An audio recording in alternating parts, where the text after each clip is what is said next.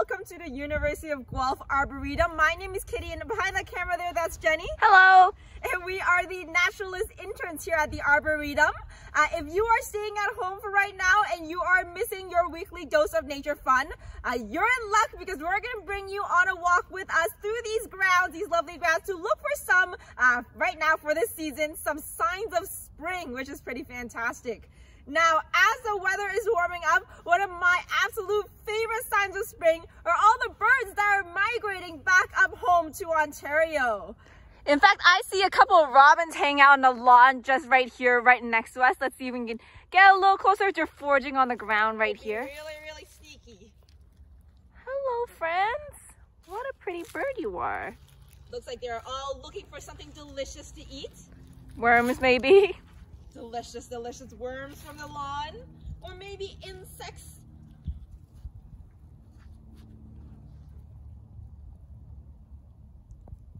You'll notice you can recognize the robin by their orange chest and belly, and they have a gray back, and also a lovely yellow pointy beak. And their behavior can be kind of diagnostic as well. You'll oftentimes see them maybe running on the lawn searching for things to eat. This guy's doing a good job. Demonstrating all the field marks we need for American robin. That is awesome. All right, though, if you are using robins as a sign of spring, they definitely can be a fantastic sign of spring. But they're also a little bit tricky because American robins, just like those birds we were taking a look at, they actually stay in Ontario all year long, which is a little bit tricky. And for sure, a lot of them do migrate down south for the winter, where it's a little bit warmer. There's a lot more food around for them to eat. But some of them will actually tough it out here all through the winter in the ice and snow. And when they do that, we see them adopt all new behaviors for the winter. Because in the summertime, in the springtime, where it's a lot warmer, there's a lot more critters out and about for them to eat, they're going to be eating mostly insects. That's their favorite snack. But in the wintertime, a lot of those insects are hiding underneath bark or underneath the leaf litter, hibernating the winter away, so they're not very available for food. These robins instead, then, if they're toughing it out here in the winter, they're going to switch to a diet of mostly berries. And that's how they live here all winter long. But definitely in the springtime here in the Arboretum, we are seeing lots and lots more of them around. And now that the weather is warming up, we are seeing other migrating birds as well coming up again. Things like red-winged blackbirds and tundra swans. And in a couple of weeks, warblers will be coming back up again, which I'm very excited about. I love warblers. But if you don't see the bird, a lot of times you can be hearing a lot more birds song in the springtime as well. Take a listen and see what birds you might be able to hear in the background here.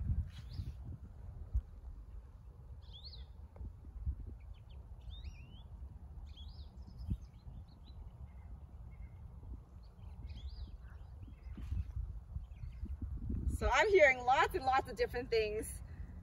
I don't know how well you guys can hear through the phone there, but I'm hearing things like American goldfinch and black-capped chickadees and nuthatches, lots and lots of different things. And birds singing their little hearts out is a fantastic sign of spring. You know what? Birds, they make noises for a lot of different reasons. One of the best reasons is they might be calling if they're feeling threatened by a predator. They'll be calling to warn their bird mates, or maybe to even chase that predator away. But especially in the springtime, where things are getting ready to mate and have babies, birds are singing to establish a territory and also to help attract a mate. So that's why you're hearing a lot of these birds make a whole new set of noises. If we take the American robin, for example, they have a fantastic song. It's really recognizable once you know what you're looking for. To me, it sounds a little bit like they're saying, cheer up, cheerily, cheerio. Cheer up, cheerily, cheerio. And let's see, if you can't hear in the background quite that well, let's see if I can play it on my phone for you here. So this is what the American robin sounds like, their song.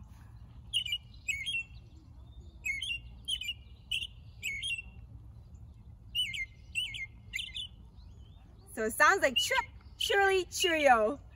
That's pretty awesome. All right, that's the American robin song. Another really familiar one that you might be hearing right around now will be that of the black-capped chickadee.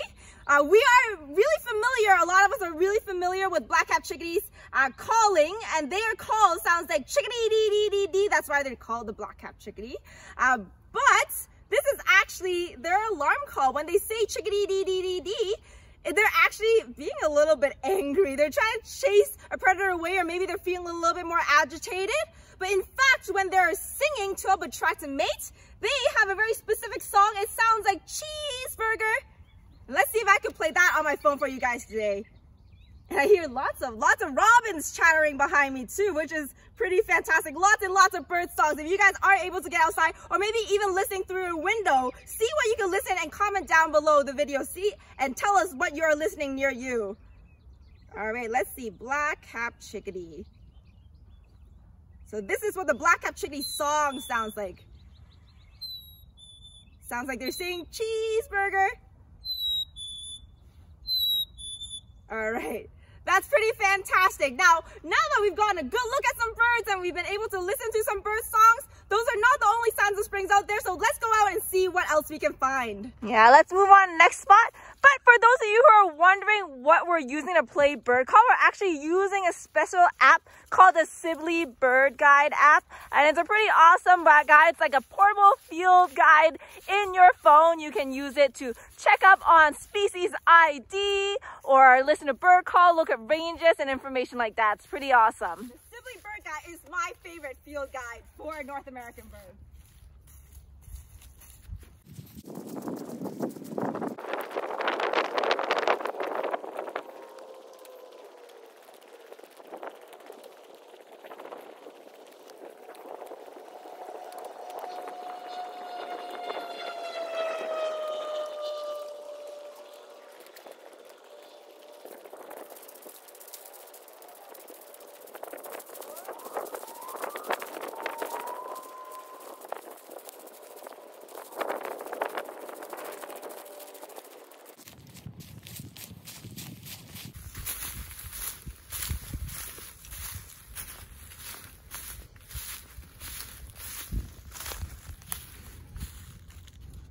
All right, so it's not just birds that are a fantastic sign of spring, but we have some lovely early blooming flowers that we're always happy to see to signal the start of warmer weather as well.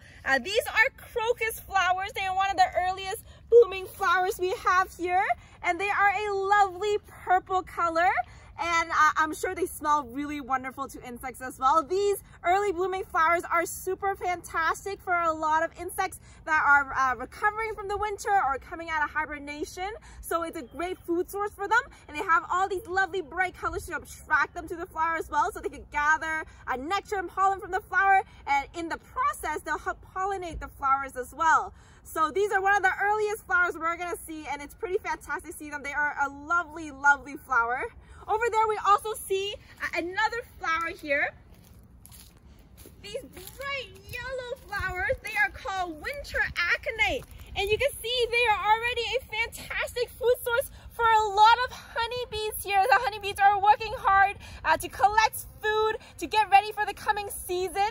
And these lovely, lovely yellow flowers are fantastic for them. And not only honeybees, but we also have a fly here as well over on this flower and on a couple of the other flowers. Most people associate bees with pollinators. We have lots of pollinators though that aren't bees. We have things like wasps and flies and hummingbirds and moths and butterflies, all sorts of things. And if you take a really, really close look at these bees, you'll notice that as they're landing on the flower, collecting lots of delicious things to eat, they are covered head to toe in hairs. Honeybees are very, very hairy creatures. But that's really useful for them because that means when they land on a flower, they can be covered with pollen. And as they carry pollen from flower to flower, not only will they help pollinate the plants, but they're also going to be collecting food that they're going to bring back to the hive. They can actually use specialized structures on their legs to comb all this pollen into what we call pollen baskets on their hind legs so they can carry it back to the nest and pack it down inside their hive for food. So there they are, buzzing loudly and working hard. Emerging insects also another fantastic sign of spring. So I'm very, very excited to see that. Now, of course, we are right in front of Wild Goose Woods here at the Arboretum, which is one of the old growth forests that we have here. It's a lovely place, home to lots of different plants and animals, including some pretty fantastic ones like pileated woodpeckers even. But we can see some pretty fantastic signs of spring over in those parts as well. And I think I'll pass it over to Jenny to tell you a little bit more about it. Yeah, why don't we actually have a little bit of a closer look at what's going on inside of Wild Goose Woods, because we have a beautiful new boardwalk over in the Wild Goose Woods currently. And the first section is opened up. The later section, it's kind of blocked off by signs, but it's still under construction. But the first section is opened up and it's lovely there. So why don't we have a little walk down there and see what's going on.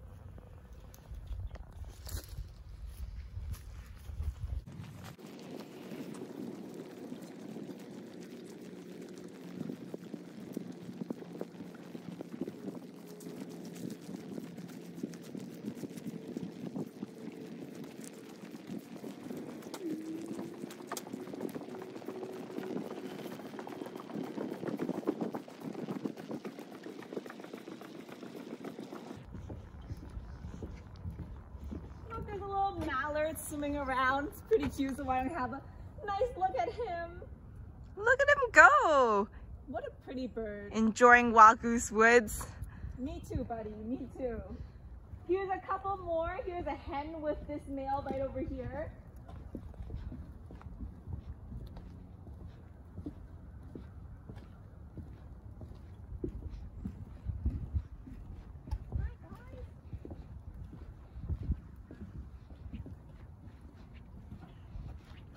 Yeah, so if you look around us in Wild Goose Woods right now, you might have noticed, along with the ducks, that it's just a little bit wet here right now. And that's because this little section is what we call a spring ephemeral pond.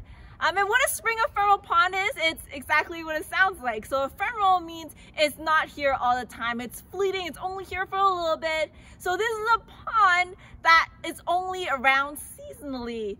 So spring ephemeral ponds, they usually are in things like forest landscapes where there's very poor drainage. So in the spring, as the snow melts and spring rains come, you get all this area being flooded. So now you have these little seasonal ponds. And this is a pretty awesome habitat for a lot of different animals. You know, being a seasonal pond, we don't have things like fish hanging around, which means there's less predators for a lot of things that are nesting in here. So usually in ponds like this, you get a lot of amphibians. Like in here, we get spring peepers and wood frogs, and they'll come on in the spring where everything's nice and wet, and they'll lay their egg masses in the water. And there's a lot of invertebrates that hang out here too, avoiding predators. So it's a pretty cool thing. You actually find with a lot of spring ephemeral ponds that the forest is a bit of an ancestral home for a large amphibian community. And in the spring, every year, they move on into this wet area, lay their eggs. If you're lucky in the springtime, you'll soon be able to hear them calling as well, Yes. which is pretty cool. It's a good time right now, especially as things are warming up and everything's nice and wet, to come on down to spaces or habitats like this and maybe keep an ear out in the evening, because then you can hear a lot of those spring peepers peeping away, or other amphibians and things like that calling for a mate. It's not only the birds that are all excited this time of year. So this is probably one of my favorite types of habitats because it's so very cool.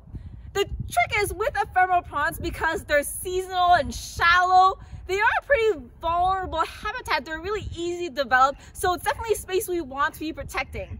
And you know, like any other big area, there are some big picture management things we can do to help protect a space like this. You know, for example, we could not develop it. We'll protect an area like this, leave it alone, make sure it's still available for all those animals to hang around, lay eggs and things like that. We can also make sure we're not using any fertilizers or pesticides anywhere near spaces like this, because if that leaches into the water, that can be a big problem for really sensitive species that are around, you know, all those amphibians, because they can absorb those chemicals through their skin and makes them pretty vulnerable. So that can help a lot. But you know what, there are some kind of things that even people taking a walk in a space like this can do to help protect them and keep this space lovely and healthy for all the animals and plants around. For example, if you come have a look inside the water with me, you might notice that there's a ton of debris here. All that leaf litter, there's a bunch of twigs and fallen down logs. If you're like a really neat gardener, you may feel an urge to maybe clean it up. Maybe you think, oh, well, maybe if I clean up this habitat a little bit more, it may be better for the animals. But resist the urge, because all that debris is actually really important for the animals that live in here. So if we clean up all the leaf litter, the twigs hanging around, that's a big problem for the frogs and amphibians that actually lay their egg masses attached to all that debris. So anything in the habitat we want to leave alone, and we don't want to mess around with things too much. The ducks are having a party over there, it looks like. Look at them go. Very excited about the pond. I don't blame them. And leaving leaf litter can apply to even your own lawns at home, because a lot of times throughout the winter, a lot of things like insects and frogs and other small critters like that will overwinter in that leaf litter. And if you clean it all up, they'll have no space to overwinter. Or if you clean it before everything thaws, then they won't get a chance to emerge in the springtime. You won't get all these lovely wildlife coming to your yard either. So leaving leaf litter can be a really, really great way to keep some wildlife in your yard. Look at those ducks having a good time. Oh, so cute. Another thing we can do to make sure we're helping protect space like this is not only do we not disturb all the debris and organic matter in there, but you also want to make sure you're not bringing any things in. If people see a nice pond like this and release things like maybe fish in here, well, that disrupts the whole food web that's kind of got balance going on in here, because now there's all these predators for all the amphibians and invertebrates that are hanging out here. So that's a bit of a big problem. We don't want to introduce any foreign animals or critters in here, because we don't want to disrupt the balance that we have going on in the ecosystem. And you know, one of the biggest, easiest things to do to help kind of protect spaces or any natural space at all is what you guys are doing right now. You know, going out or maybe staying in and learning more about spaces like this is so, so important. The more people that know about these habitats and animals, the more people that there are to appreciate them, I think the better off we'll be. So thank you guys so much for joining us today on our video, and stay tuned for more.